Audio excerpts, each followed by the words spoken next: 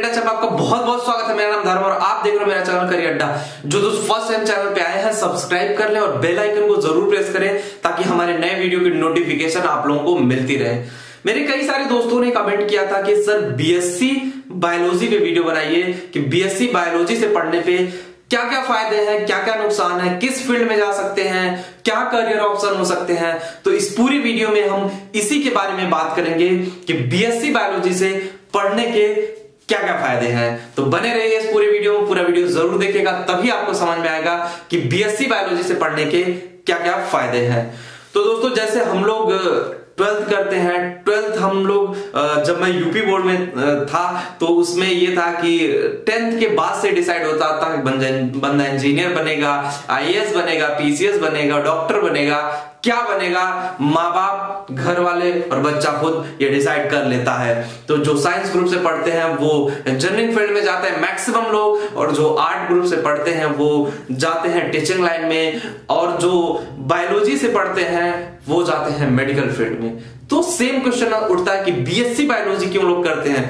BSc biology देखो, आप एक डॉक्टर बनना चाहते हो ना, तो 12th क्राइटेरिया जो 12th रखी गई है वो सही है, लेकिन मेरे हिसाब से अगर आप बीएससी भी कर करके डॉक्टर बनने जाते हो तो भी ये बहुत अच्छी बात है।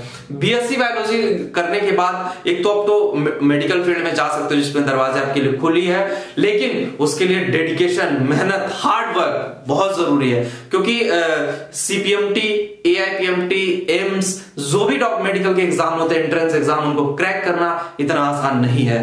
आसान नहीं है इन द सेंस कि सीटें कम है, नंबर ऑफ पेपर बहुत ज्यादा है, मतलब सीटें बहुत लिमिटेड है और लोग बहुत ज्यादा हैं।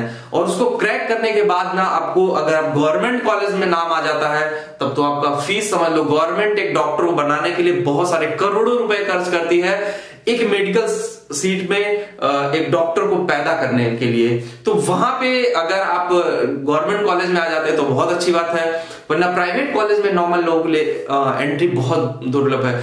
20-20 लाख, 40-40 लाख, 50-50 लाख रुपए डोनेशन लगते हैं। तो वो चीजें आप अपने माइंडसेट से हटा दीजिए कि डोनेशन देकर के एडमिशन लेने वाली बात। तो यहाँ पे हम करियर ऑप्शन बात कर रहे हैं बीएससी बायोलॉजी के बारे में। बीएससी बायोलॉजी के करने के बाद आप गर्ल्स जो हैं वो नर्स बन सकती है, नर्सिंग फील्ड में जा सकती है। नर्सिंग फील्ड में जाने के बाद वो गवर्नमेंट हॉस्पिटल्स में भी जॉब कर सकती हैं। लड़के जो हैं वो जो और भी कोर्सेज होते हैं जैसे बी फार्मा भी कर सकते हैं, फार्मेसी भी कर सकते हैं। उसके अलावा नर्सिंग भी लड़के भी करते हैं, नर्सिंग से रिलेटेड कोर्सेज होता है उसमें भी जा सकते हैं। बीएमएस होता है और आयुर्वेद वाले जो डॉक्टरी के कोर्सेज होते हैं उसमें आप जा सकते हो। उसके बाद डेंटल वाले जो बीडीएस होते हैं, बैचलर ऑफ डेंटल सर्जन जो होते हैं, उसमें जा सकते हो।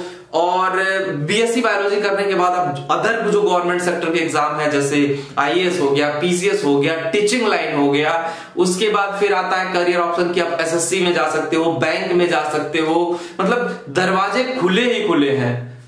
आप लोगों को मैं बता दूं ना कि सब लोग ये पूछ रहे थे कि बीएससी बायोलॉजी करना सही है, बीएससी बायोलॉजी करना सही है, जो बिल्कुल सही है। मैंने बताया ना, इस पूरी वीडियो में मैंने आप लोगों को वो चीजें बता दी हैं, इतने करियर ऑप्शन दे दिए हैं कि शायद आप खुद कंफ्यूज हो जाएंगे कि अब मैं किस फील्ड में जाऊं। लेकिन कंफ्यूज होने की कोई जरूरत नहीं है, और वीडियो आप सही से देख लिया होगा आपने तो आपको खुद समझ में आ गया होगा कि बीएससी बायोलॉजी से पढ़ने के बाद आप कहां जा सकते हैं और क्या कर सकते हैं।